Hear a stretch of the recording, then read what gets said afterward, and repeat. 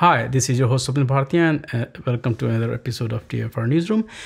StackRox is announcing its very first open source project ahead of KubeCon North America 2020. It's called KubeLinter, which helps Kubernetes users identify misconfigurations.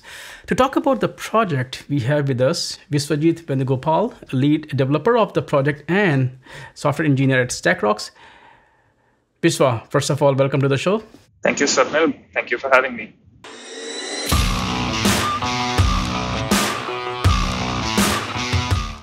Yeah, I remember talking to Ali Golsham I think it's been a year now, when I talked about, the open source story at StackRox, and he was like, just wait, we will have something to tell.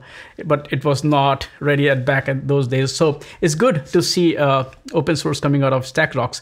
So tell me, what inspired or what led you to create this project? What problem that you saw in the ecosystem that you tried to solve? I think this is a problem that started out very personal for us because it's a problem that we ourselves experience internally because our own product deploys in Kubernetes clusters. And one thing that we've struggled with is figuring out when we create a new service, which we're doing all the time in Kubernetes with all these different applications and microservices. When we create a new service, there are a lot of knobs and dials that you have to turn that you can to make sure that something is running with least privilege or that something is running in a way that's production ready. And if you just configure the applications until you reach a point where the application is running in the cluster, most of the time, that's not actually enough for you to be confident that you can deploy it to production.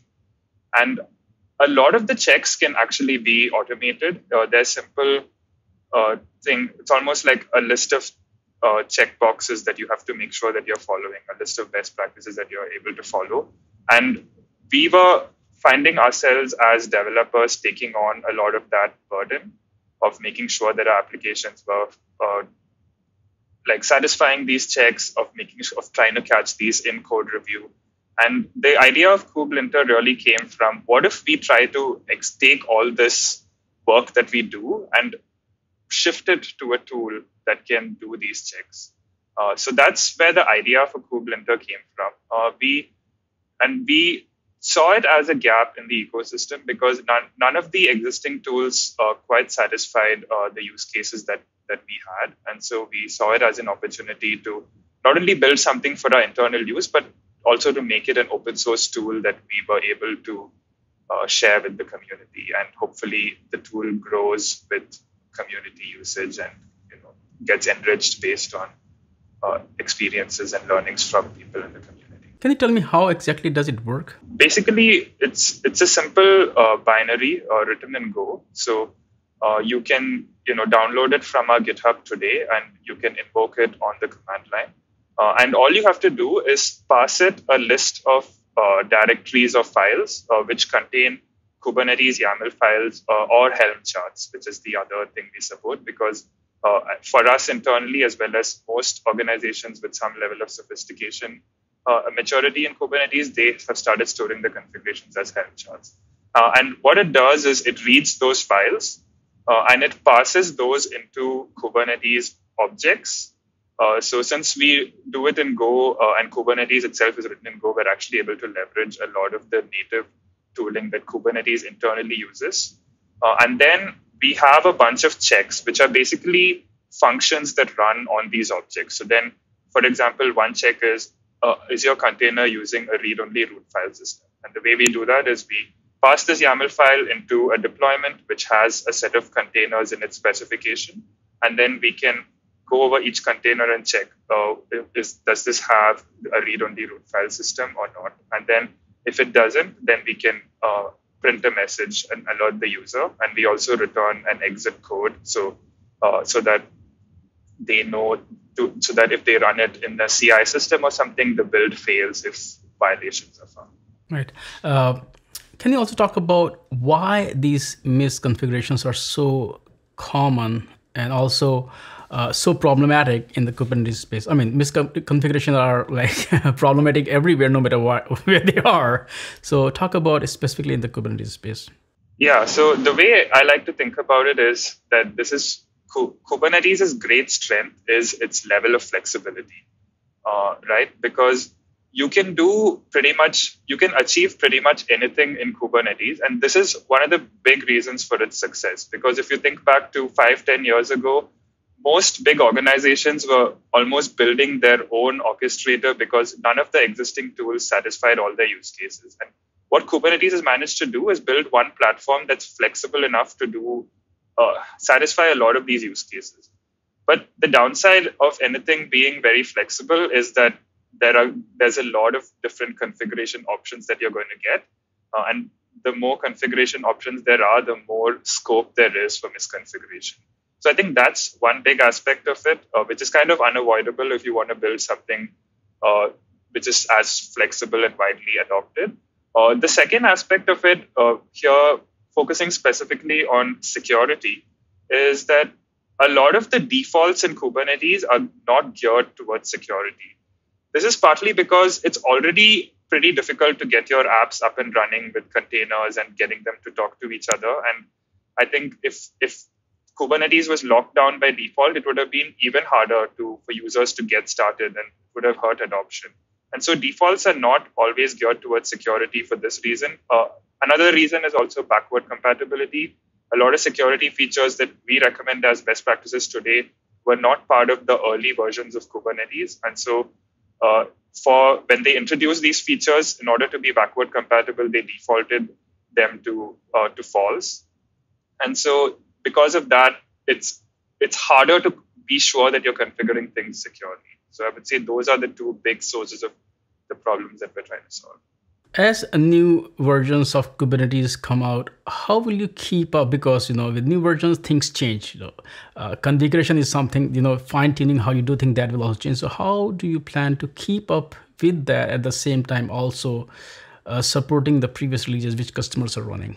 Yeah, so there's a couple of answers to this. So one is that our technology choice makes it easy for us to keep up because we use the Kubernetes library directly since we're written in Go, and uh, it has a lot of things baked in to make it possible to work across multiple versions of Kubernetes. So we can leverage that out of the box, and as new versions of Kubernetes release, we'll make sure to update the new libraries.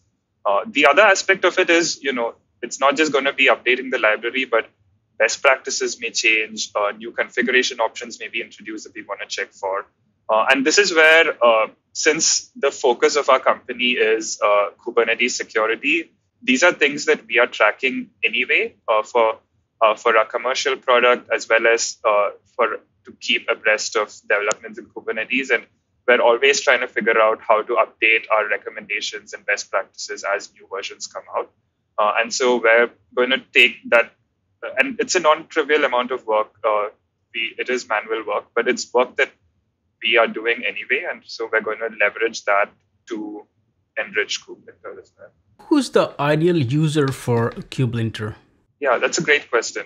So I would say there are two buckets. So one is individual developers, and that would be people like me at StackRox or my equivalents at other companies who have to deploy their applications into clusters, and they're writing these YAML files, and it basically gives you guidance on how to do it and make sure that you're following best practices. So and the tool is intended to be used by developers. It's very easy to run on your laptop or your some virtual machine that you're SSHed into or wherever. The second class of user is people who are, I would say, responsible for security of clusters, whether that's a DevOps team or a security team.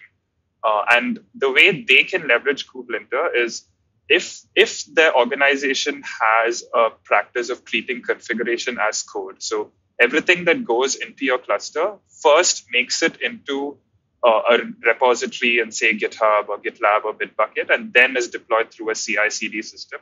What you can do is you can integrate KubeLinter into the checks, the automated checks that you have on your GitHub repository. And so you can make sure that anytime someone is updating a configuration for an app or adding a new app, that their configuration follows these policies that you can set. Why did you decide to open source it?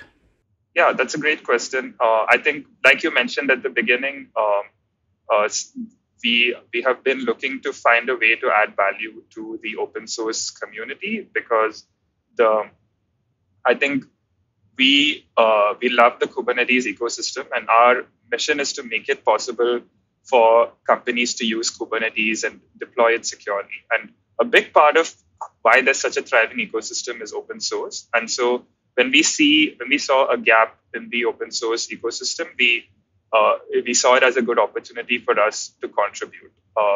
And secondly, from the point of view of the tool itself, right, I think we have our own opinions and expertise around best practices, but this is a community that's full of very smart people who are learning all the time. And I think what we're hoping for is that as we see wider adoption for this tool, we get suggestions from users on like what are the best practices that they use in their organization, and kind of fold that into KubeLinter as well. And then you have what is like, I think, the true strength of open source, which is a world where everyone is able to learn from everyone else's expertise, and in a way that wouldn't be possible if it was just us, figuring out what best practices everyone should follow. I think that like wisdom of the crowd is one big aspect of why we decided to open source this. Right. What is the future of the project like? Is it going to be a StackRox project, or do you plan to contribute it to some neutral foundation? How do you plan to engage the wider community around it? Can you talk about that? Yeah. So right now, this is just the very first release. So our focus right now is, we know it's at a very early stage. We know there are going to be requests people have. We're really trying to figure out how would people use this, what are ways we can make the tool more useful, and iterate. And we're trying to iterate rapidly based on that. So for the foreseeable future, we are going to keep it open source under the StackRox umbrella, but it's open source under a very permissive license, the Apache 2.0 license. And I think we're going to have to evaluate down the road based on how users use it, what kind of adoption we see, and things like that. Viswa, thank you so much for not only explaining KubeLinter, but also explaining the wider problem that the Kubernetes community is facing, and how StackRox is going to help them solve the problem with its own very own first open source project. So once again, thank you. Thank you, Swapnil. It was really nice talking to you.